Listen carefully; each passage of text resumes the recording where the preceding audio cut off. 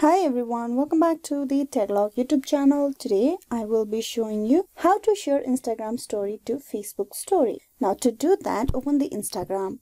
So once you're at the home page, what you need to do is tap on your story and type in a story or post a story that you want to share it to the Facebook as well. So I'm just gonna go with the picture and then tap on your story. Share your Instagram stories and post to Facebook automatically. So if you tap on share post and stories, you will be able to post the same story that you have posted on Instagram through the Facebook story as well. Now this story will be added on your Facebook as well. This process is only applicable if you connect your Instagram and Facebook with each other. For that, you tap on profile, then tap on the dotted lines and then tap on settings. And here you go to the account center. There you need to tap on add account, and from here you will be able to add your Facebook account in here.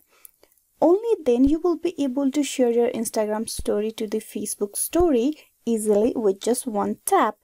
Here you will have the option of Facebook. If you tap that, there you can see the already shared to Facebook story.